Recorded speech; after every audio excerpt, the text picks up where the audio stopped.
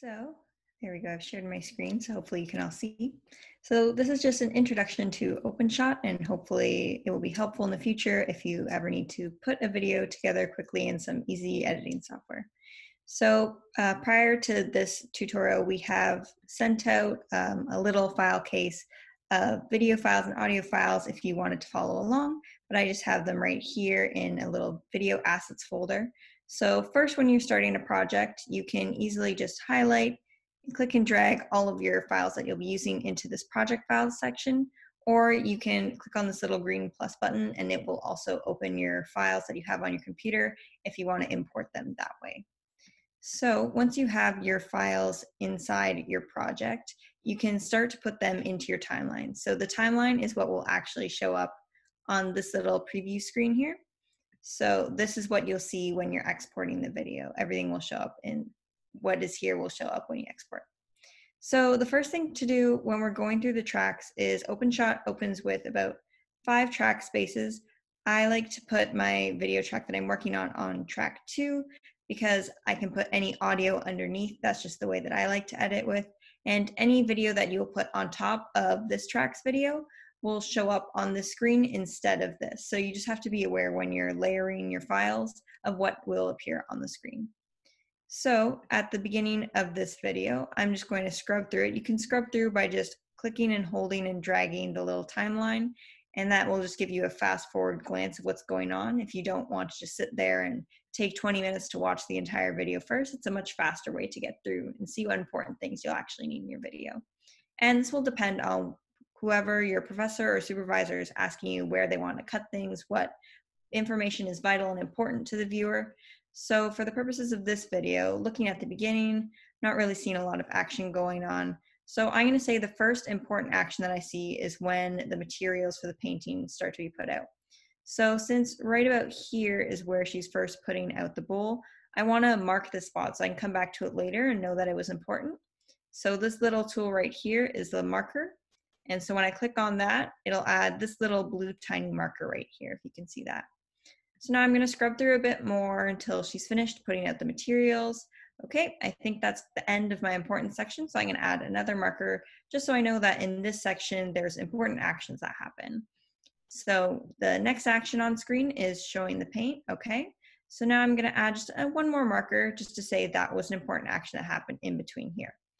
And now when I go through a bit more, she's mixing her paint, Okay, this mixing paint seems to be going on for a little while. So I'm going to add a marker here and say this is the end of where I want to show mixing paint. Since it's really just one action and the viewers aren't really going to get much more information out of continuing to watch paint being mixed for a few more minutes. So now I'm just going to fast forward until I see a new sort of interesting action being displayed on the screen. So right about here, we can see now she's using a palette knife. So for example, if your supervisor was asking you to compare mixing paint with a plastic knife versus a palette knife, then this would be a good area to start showing a new action. So now I'm going to put a marker there until the end of when I think it's useful to see this clip. So maybe a little bit more, and right about there is probably a good spot to end it. So now, as you can see, you can scroll through the timeline here, but if this seems like a little too much and you want to see everything in one place, you can use this bar here to zoom in and out of your timeline. So if I want to zoom out, now I can see the whole clip all together if I'm going all the way to the end and back. But as you can see, the timeline, the markers are a bit overlapping. I can't really see as well. So I want to zoom into here just so I can see what's happening between those markers. So I can get a little bit more zoomed in on the timing.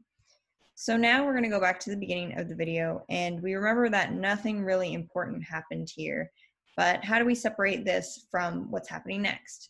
So what I like to do is take the little scissor tool over here, and it shows you almost a little X-Acto knife image, and once you click on that part of the screen, then it cuts these two clips apart. Now I want to give it a cut at each of the places where I put the little marker, and a really easy way to go back and forth between them is these little tools.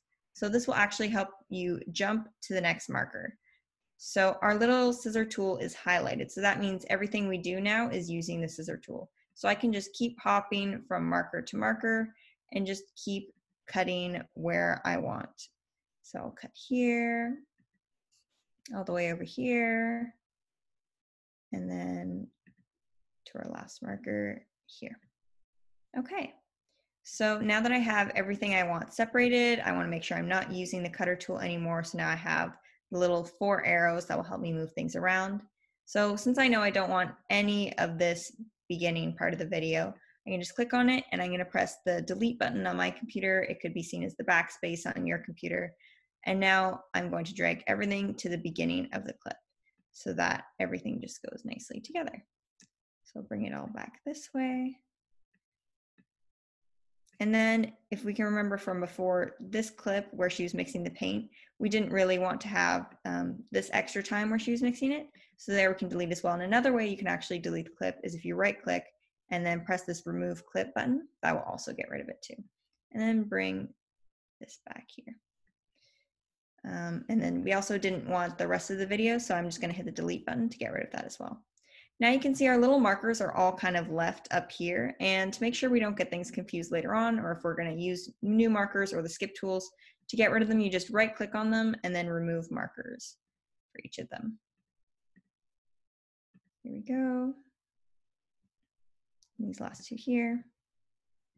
There we go. And now our timeline is clear if we want to reuse any new markers.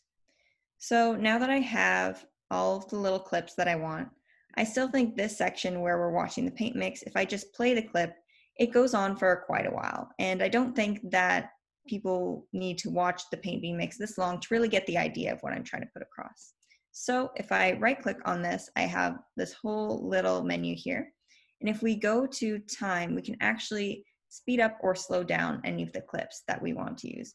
And the backwards underneath where it says forward actually means in reverse. So you can even have that capability if that's something you're looking for. So in terms of fast forward, I like to stick to ×2 or ×4 is really all you need. But if you want to have an extra long video that you really think you can squeeze into a ×8 or 16, feel free to give it a try. So I'm just going to do ×4. And as you can see, that's much smaller, much nicer, especially if you're doing a social media type video and you need to fit it within a certain parameters. That's going to be really helpful to shorten your video as a whole while still getting your message across. So now we've seen our beginning clip.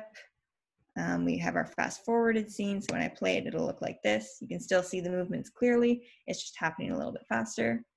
And then another thing you might want to add into all of this is transitions between the clips or at the beginning of the video. So if I wanted to kind of fade into the video and give that nice effect, just right clicking again, and we have the fade option, start of clip. You can do it at the end of the clip as well, or you could have it throughout the clip. So for start of the clip, I'm going to put fade in slow just so we can see it a little bit better. And now you can see when I press my space bar to play it, it just fades right in. You can press your space bar or you can press this little green arrow to play the video as well. So now that we have that fade in effect, we can put that at any of these videos, even though they're in between. But I just showed it on the first one. But if you wanted to add any extra fancy transitions, you can actually go where it says project files to transitions here, and you have a lot of options that feel free to scroll through. There's some really funky ones too if you want to give them a try. But I'll just show this one for now, the circle in to out. So if I want to use it, I just click it and drag it down to my video. The X should be crossing over the little divide right here. And you can also shorten it or make it longer depending on how long you want the transition to last. And then that will add some cool transitions to the middle of your video. So I'm just gonna delete it right now just to help us see things clearer. And you can right click on it and then press remove transitions, or you can hit the delete or the backspace button as well to help delete it. So now that we've seen kind of all the transitions and fun things that we can do with the video, we might want to add some text just to help describe what's going on, or if you need a title at the beginning. So to do that, we go to the top of the screen and go to title, and this little window will pop up. It has pretty much all the options that you'll be able to use within OpenShot to put text on the screen. And here you have a little bar where you can change everything that says. So for this one, I'm gonna say mixing paint because that's what is happening in our video. I don't have a subtitle, so I can just get rid of this and it'll disappear. I also have the ability to change to the font to anything I want. And there's also the ability to change the color of the text to help it stand out better on screen. So I'm just going to make it something really bright so it stands out. Okay, so now that we have all of this, The background color doesn't really matter unless you're having the text by itself, in which the background color you'll see behind the text. Otherwise, if you put it over top of video, you'll just see the video in the background. So I'm going to save all this. And once you hit save, it doesn't appear right in your timeline, but when you're in project files, it will actually appear here. So I want to put it on a track that's above the video to make sure that it's showing on top of the video. So I'm going to just put it right here so we can see it. You can adjust the time to anything you want just by clicking and dragging the sides. But the only thing with text in OpenShot is once you've made the text into the settings, I can't now change the mixing paint to be a different font or a different color. You'd have to start again with the process and then drag your new text into your timeline. But now we have some text, we have a fade in effect, we have our clips we want, they're speeded up.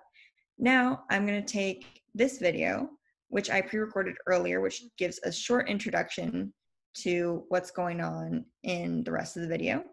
And as you can see, if I go over top of it, you're only going to see this video. You're not going to see the mixing paint underneath since I've layered it on top in the timeline. But what I really want from this video is just the audio. I don't really care about the image. So I'm going to right click that and go to separate audio into single clip. And then underneath, now you can see I have the audio from this above video. This is really helpful if you're even editing a really long video and say there's a dog barking in the background while you're talking. If you want, you can separate these two, cut apart with the scissors, the audio, and just delete the portion with the dog barking, and you can keep a continuous video and have the audio that you want kept in the background while getting rid of anything you don't really need. So now that I just have the audio and I don't want the video anymore, I'm just going to press the delete or the backspace to get rid of that. And now I'm going to drag the audio just below the videos. You don't have to have it below. This is just the way that I like to have my workspace laid out. But now I'll have it at the beginning of the video. So if I drag my timeline to the beginning and press play,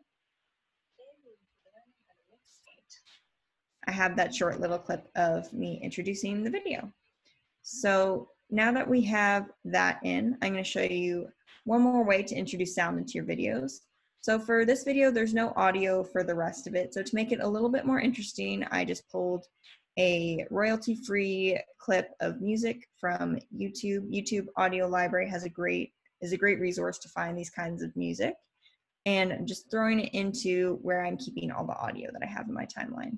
You can also layer your audio. It won't be the one on top only comes in. I believe all the audio will play. But in this case, I just have the audio. So if I wanted to make any changes to it, I can give it a right click and go to volume. And I can have it fade in at the beginning. I can have it fade out at the end. Or you can change the volume for the entire clip, have it only at a lesser volume if you have someone else talking and you don't want that to overpower them. So you have a lot of options when it comes to the volume, and you can choose pretty much any of these and it will still allow the audio to play. I believe that's pretty much everything that you can get done in OpenShot. So now I'm just going to show you how you would export and give a few little tips on exporting. Oh, last thing. On the effects panel, if you go here, you can add some really funky effects to any of the video clips that you want. Feel free to explore these. I haven't used too many of them, but I think they're more for fun than giving it a professional final look. So back to exporting. If you want to export, you can just click on this little red button right here and you'll have this pop up. You can name your project whatever you want the file to show up as here. And then one thing to always make sure of is this folder path. This is where your final file will save. And I find that the default is usually very difficult to find on your computer. So if you go to browse, this will be everything on your laptop. I like to save it to my desktop just so I can see it right there on my desktop when it's done, and then I can put it into any file that I want from there. But you can also just put it directly into the file you want on your computer. As long as you remember where it is, that's the most important. So, and from there you have a few more options on how you want to save it as. When you first open it, there seems to be a lot, but it's not too complicated. So I'm just going to take you into a quick presentation of what the files mean. Okay, so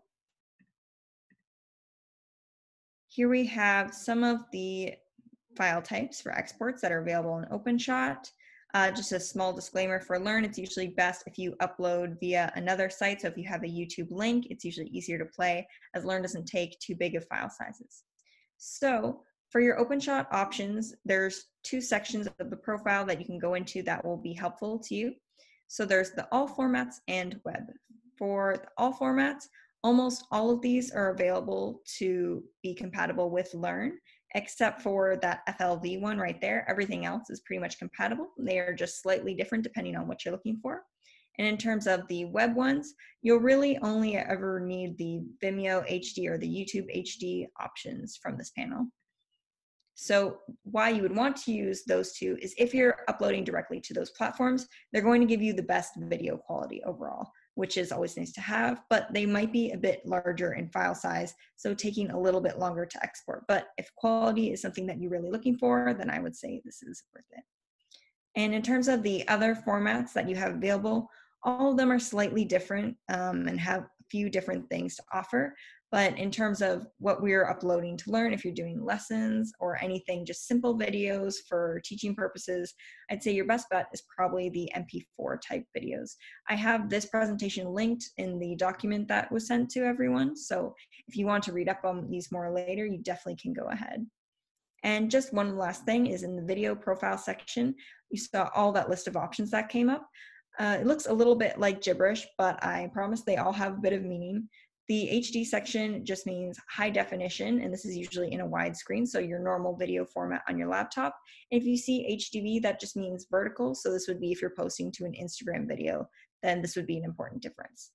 And in terms of this number right here, it's just a video quality indicator. If you're on YouTube a lot, there's usually 720p and 1080p, 1080p just being a bit higher in quality, but 720p will usually also do you fine and is just better if you're looking for a smaller file size.